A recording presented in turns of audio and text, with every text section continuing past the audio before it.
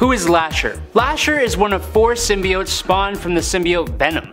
For a time, these symbiotes ran around merged together as one to survive, but they were all named as separate entities in Carnage USA number 2. When Lasher was given his name, he had been bonded to a German Shepherd war dog, and was awesome. A big symbiote dog who, unlike its siblings, preferred to have multiple tentacles on its back that it used to ensnare and whip its opponents. The Lasher symbiote was also given the ability to physiologically bond to and extend itself between a host and the corpse of something like dogs or other small bipedal animals.